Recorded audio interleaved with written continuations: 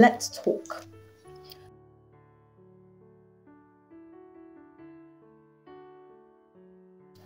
This is day 11, and I'll be talking about chilling statistics on GBV.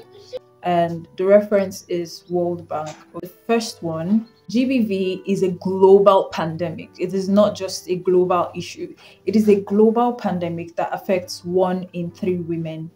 Like literally all over the world, 1 in every 3 women you walk past on the road has experienced gender-based violence before, either sexual violence or physical violence or female genital mutilation.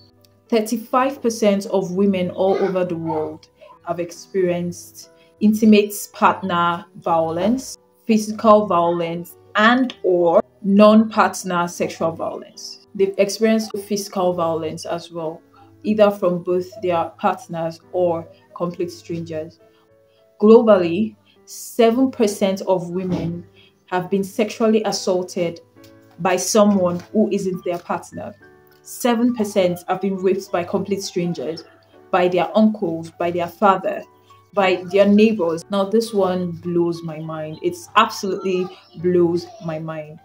Globally, 35% of mothers, female mothers, were done by their partners, by their intimate partners. I'm telling you that 35% of women who were murdered by someone who they called husband or boyfriend, by someone who they trusted and loved.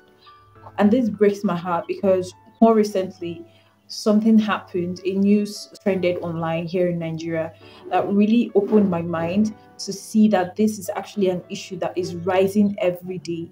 200 million women have experienced female genital mutilation or cutting in the name of female circumcision.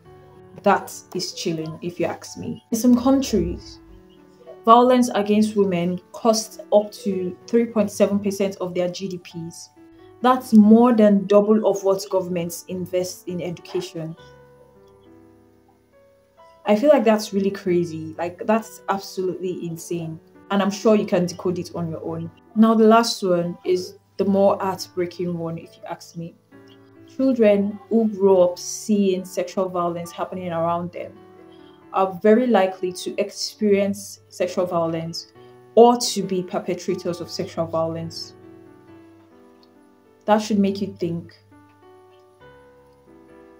Thank you for watching today's episode. We'll see you tomorrow.